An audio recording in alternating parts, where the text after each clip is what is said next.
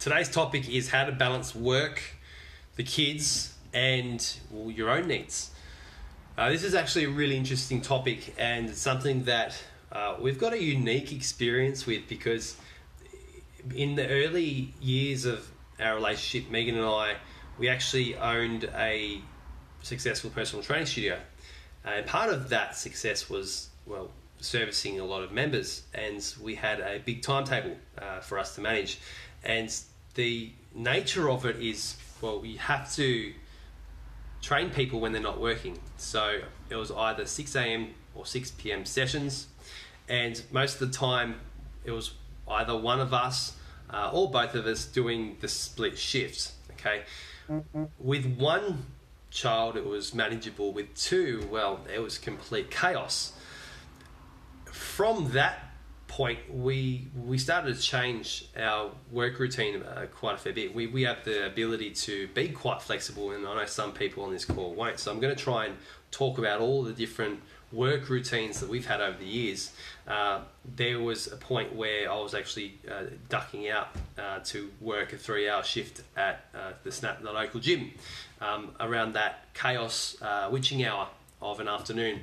And the struggle there was obviously Megan had the 2 kids to get bed bathed and fed and that kind of thing, and I wasn't in the house for that one. And then even recently, Megan's done some work at a local retail kind of clinical place in town, and she's working on a Thursday, Friday, and we've got the situation now where I'm picking up Lokes from daycare, or I'm picking up the girls from school, and I'm getting them ready and that kind of thing. So I'm coming at you in this video with a lot of experience in different types of situations in terms of work. But the main thing that rings true across all of these different work routines was your ability to adapt and think on the spot. I mean, if you don't know how to think around managing your time effectively, then you're not ever going to really pick up on a hack or a tip that I give you or anybody else gives you for that fact. So I know a lot of questions come in about how do I stop the nighttime cravings, how do I feed my kids something healthy with vegetables in it that they actually want to eat. And all of those answers to those questions are tactical answers. They're great, but this fundamental answer that I'm going to give you to this question here today is going to allow you to apply all of those tactical solutions.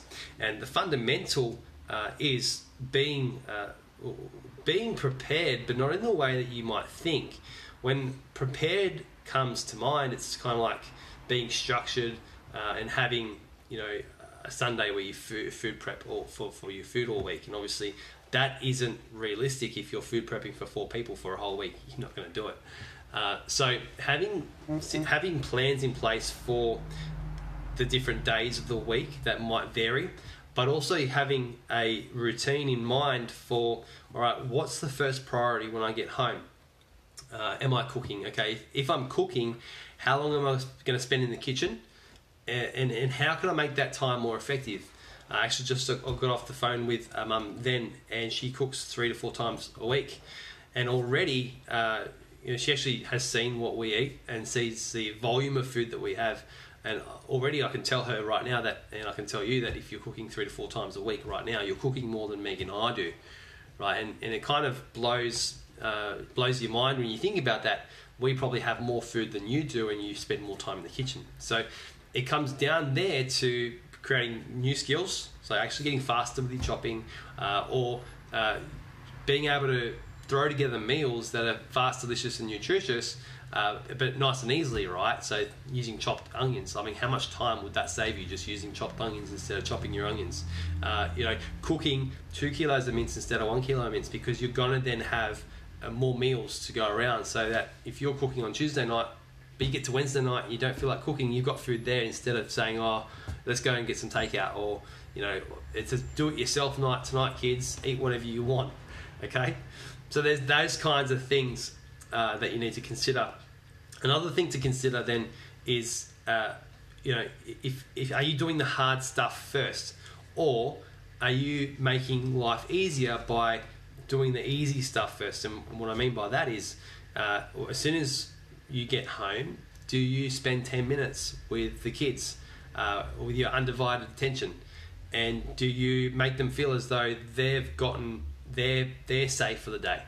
Because if you do that, then you're more likely to have more help in the kitchen from the kids. You're more likely to have the kids actually eat the food that you serve up to them.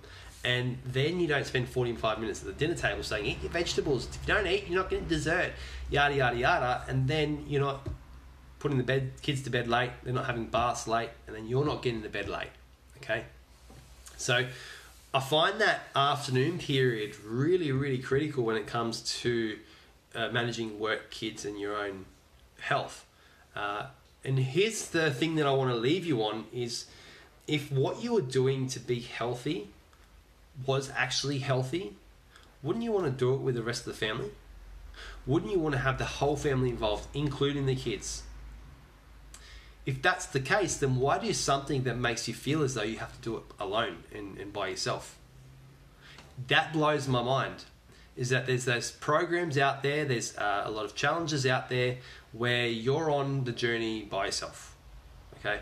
And even if they say that you're not on the journey by yourself and that it is family friendly, it ends up not being family friendly, okay? It ends up not being family friendly because, first of all, you're buying exotic ingredients from health food shops to fill your pantry with, and you're creating recipes that are so complex, they end up taking the same amount of time that they did before. So there's no real difference. Okay, so I'll leave you with that thought.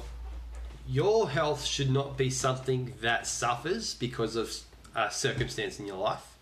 It should be ingrained and incorporated in that new circumstance so that you are able to love your kids, love your family, work and produce, right? If you want to work and produce, if you're career driven as well, and keep yourself healthy, energetic.